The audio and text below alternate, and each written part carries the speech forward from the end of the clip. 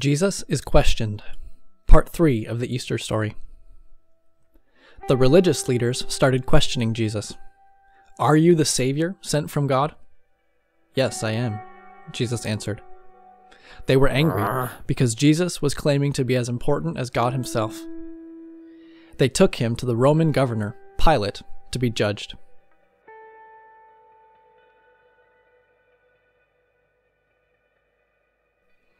In front of Pilate, the religious leaders started accusing Jesus. He's planning a rebellion against the government. He tells the people not to pay their taxes. He claims to be the new king. Pilate listened to them and then asked Jesus himself, "Is this true? Are you the king of the Jews?" "Yes, I am," Jesus replied. When Pilate returned to the religious leaders, he said, "I don't see any reason that he deserves punishment."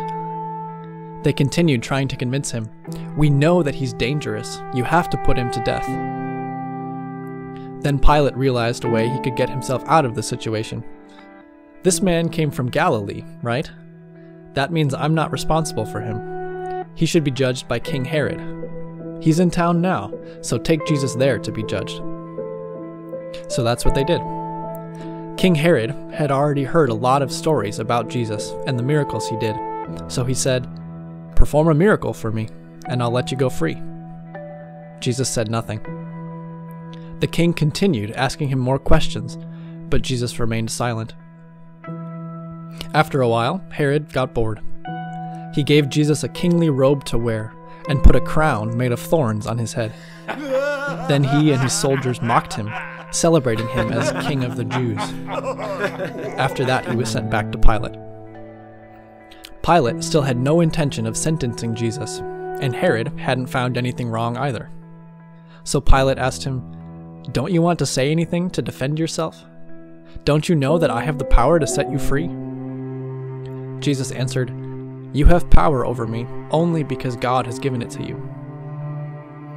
The religious leaders had gathered together a huge crowd outside, and they were all shouting, "Put him to death!"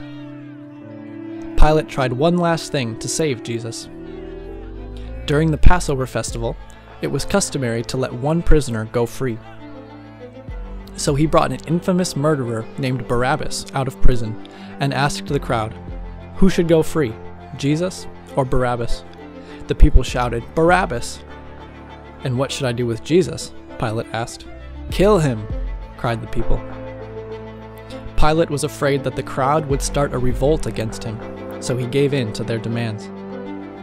Before he sent Jesus away to be killed, he stood in front of the crowd and washed his hands, saying, "I am not responsible for the death of this innocent man.